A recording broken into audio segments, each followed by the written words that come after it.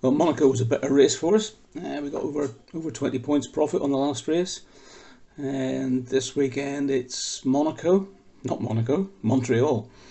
And another temporary street type circuit.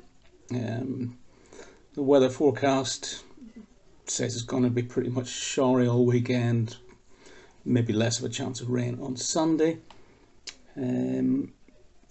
The circuit of Gilles Villeneuve, it's quite unusual. It's basically straights, chicanes, straights, hairpins, straights, chicanes, a couple of little wiggly bits. Red Bull are concerned that their problem about hitting the curbs is going to handicap them again this week. Max Verstappen has won here for the last 2 years, but the car this year does seem to have a bigger problem with bumps.